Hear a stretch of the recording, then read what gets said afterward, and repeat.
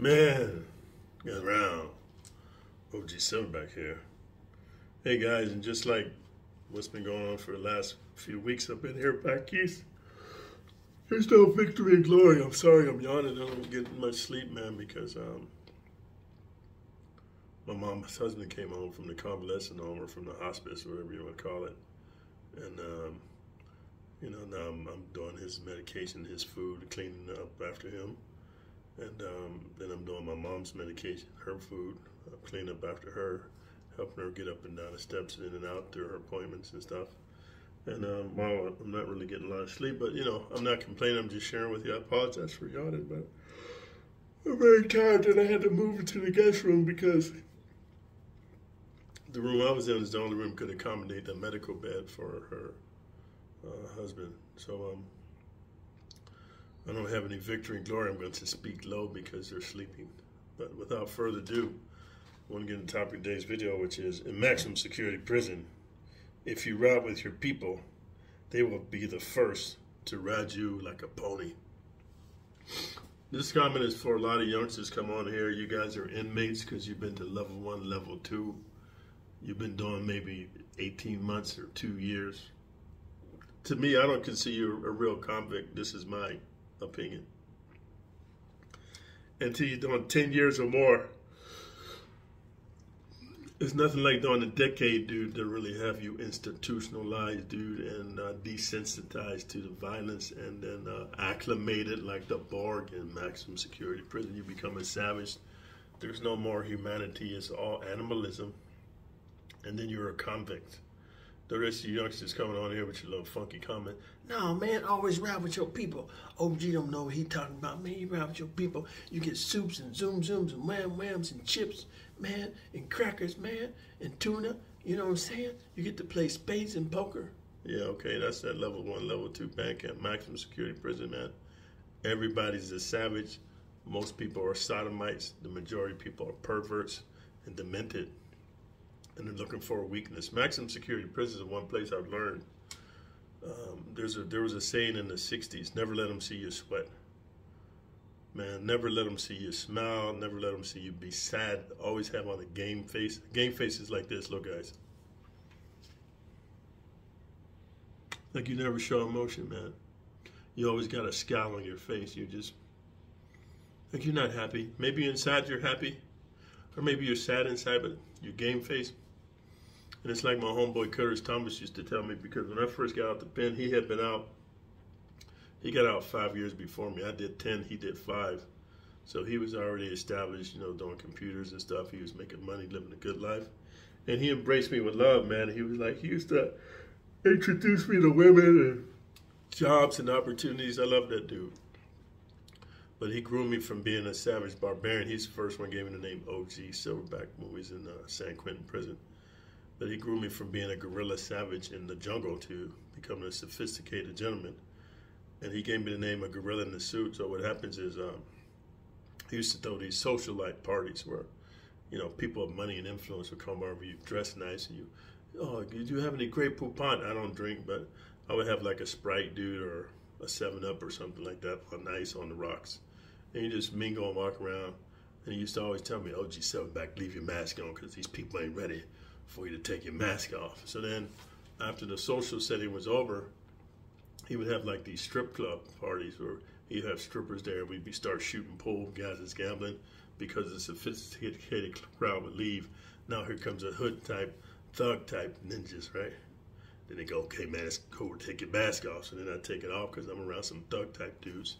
And I was on security for his strip club parties, because some dudes, man, be paying these strippers and they drinking and they getting high, and then the stripper don't want to give them a private dance for whatever reason. It's their prerogative, and then they want to get unruly, and Big Kurt be like, all right, man, take your mask off. So then I tell him, hey, my man, you got to leave the premises. So you can either leave willingly, or you can leave in a body bag. Makes me no difference. And I had already patted everybody down before they came to the venue, so I know they didn't have straps or a knife or anything like that. Let's call it a candy bar.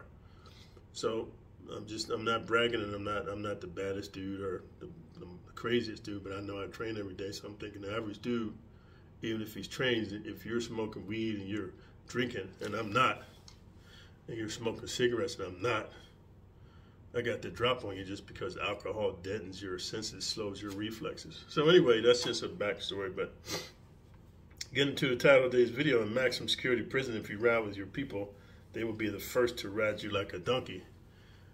Maximum security prison is really interesting. This is a movie called, I think it's called Lockdown, or Lockup. Just look him up, man. Lockdown or Lockup. But it's about this black dude. He was a square dude. He was a swimmer. And he got into it. Well, no, it's the one that the dude got into it with Fat Joe in New York, and he threw him. They was fighting, and Fat Joe fell down to where the subway comes. He got electrocuted and died, or the subway hit him. Or, I think that's the movie. It's called Lockdown or Lockup. But it was a square dude, black dude, swimmer. He goes to maximum security prison for murder. But his homies was there from since when they was kids. Because you know how sometimes you always got some homies that just do questionable stuff. And you know them through sports. I knew this a lot. I had a lot of homies that I played sports with, but they was thug dudes, right? But I knew them. We worked out and played sports. But I didn't participate in their thuggish activities or gang activities.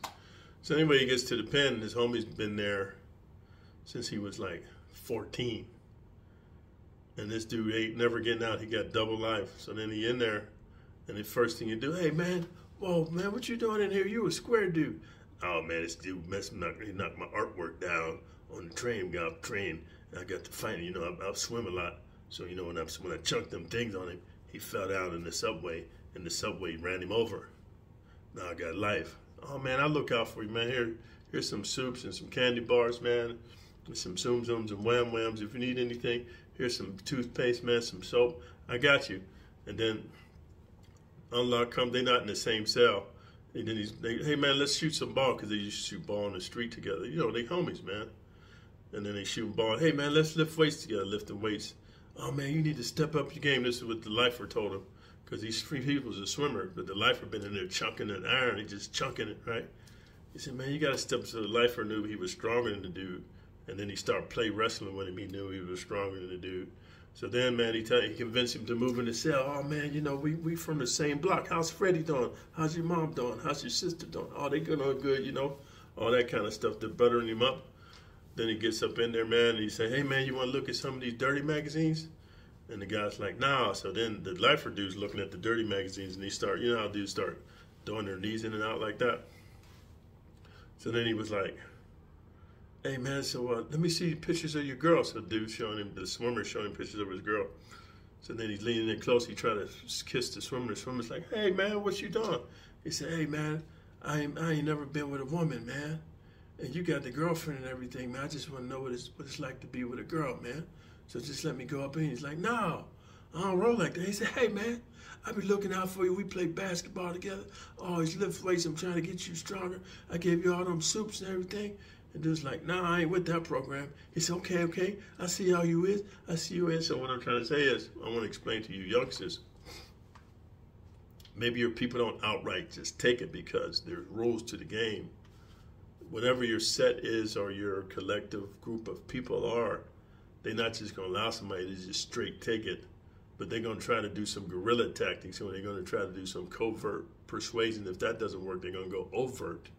But those are the first people that try to tap your cheeks, because then you can keep it on the down low. So I'm just saying, dude, like, just be very careful, man, because it's like this, dude. They're going to be the first ones to ride you like a pony, dude. And they're going to tell you they're just going to put the tip in. That's just a lie. They just put the tip in for the first 30 seconds. Then they're going balls deep, talking about Oklahoma, hold still, man. You know what I mean? It's crazy stuff.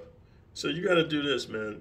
You can't show fear and jump into the first car that offers you protection or offers you open arms, dude. You got to just be like, you got to be a man and take your time to really decide which car you want to be a part of. Even if you know somebody that's from your hood or from your street and your barrio and you ain't seen them for 10, 15 years, man, he's not the same person you knew, man. It's like, let's give you an example, because you guys don't like the graphic, the vulgar type of content, because you're soft soy boy, you spineless motherfuckers. So let's take it down a notch for you little soft baby boys. Let's say you got a girlfriend, man. And you know how, man, boyfriend and girlfriend, you go through problems and you break up and stuff. And the girl be like, oh, I want to take a break. Or let's say you break up with your girlfriend, man. And you ain't been with her for about a year. Let's just make it easy for about a year. And then you run into her somewhere, man, and then you know me. She's like, oh, sometimes I think about you, you think about her, and you think about the good times, you forgot the bad times, you forgot the one, she was the one that left you, and you take her back. I've done this before.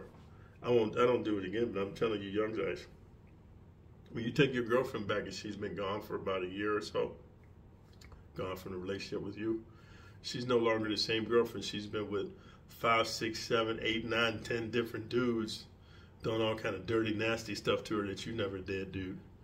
All kind of stuff, man. And now she's coming back damaged goods. So even though she might want to get with you because you treated her the best out of the other dudes that was just dogging her and running through her, she's no longer the same girl. And it's just like when you see your homies, you go to the maximum security prison, and you see your homie, he's been down 10 years. Like, let's say he left when y'all was 15, now you're 25. He's been down flat, he ain't never getting out. He's not the same homie, man, and he's gonna have affections for you that you don't want.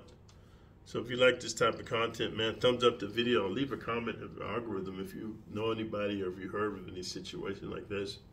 And if you're new to the channel, subscribe, because I've noticed 25% of you guys that comment aren't subscribers.